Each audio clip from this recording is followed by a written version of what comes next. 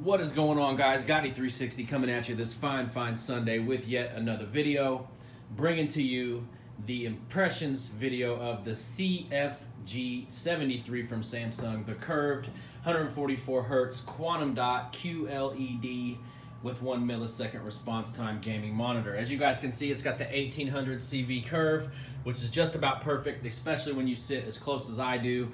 You're able to get really immersed in the game. Now, for whatever reason, while I'm filming this, the actual image on screen, the background, like behind the plank, behind the little platform you see right there and back by that netting on the left side, is much darker and there's much more gamma there. So I don't know what's up with that, just the camera making that look a little bit off. So never mind that. What we will do is I will back out the game.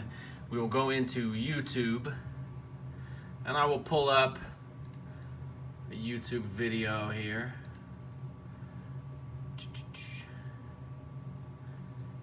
And we will go to Greg from Science Studios and see what Greg looks like on the new monitor. If you guys aren't following Greg, go check him out. Dope channel. He does PC builds, all this kind of thing. Super dope channel. Anyway, as far as the monitor goes, the stand, it's gonna raise, it's gonna lower. It comes very close. As you can see, we're probably an inch off from the bottom of my desk, maybe an inch and a half, and then it'll raise up a significant amount. So the stand itself is extremely dope.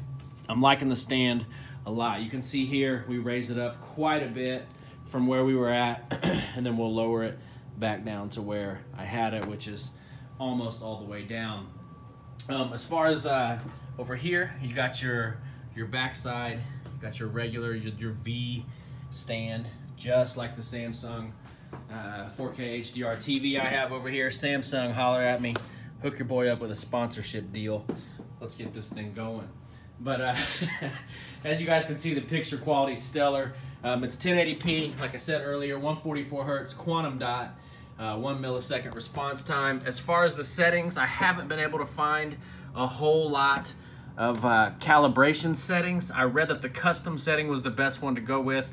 I didn't really like that one too much as far as the default, so I did find a few settings online that I'm going with, and so far I'm digging these settings. This one is custom, contrast 75, sharpness at 60, and then the color, I believe, 25, 25, 50, and then color tone custom, gamma mode 1. Now, to each his own, so you guys may not like those settings, but if you are new here and you are checking this video out, you may want to check those out.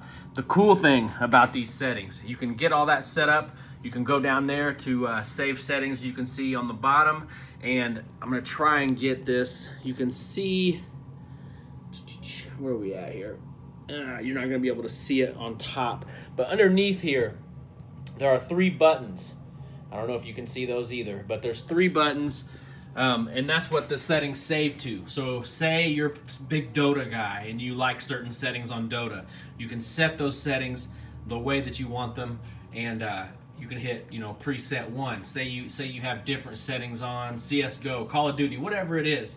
The monitor also has different settings for RTS games, first-person shooter games, all different types of settings for those. So if you want to go with those default calibrations, feel free.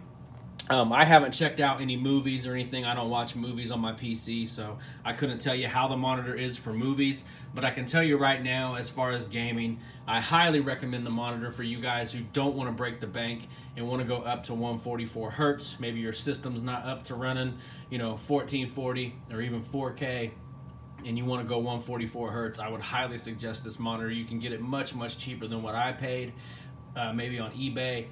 Excuse me. Or something like that. So I'm gonna let you guys go. Chime off in the comments section. We'll be streaming here shortly. Feel free to jump in and give your boy a holler, and I'm gonna let you guys go. Gotti360. Keep it gaming.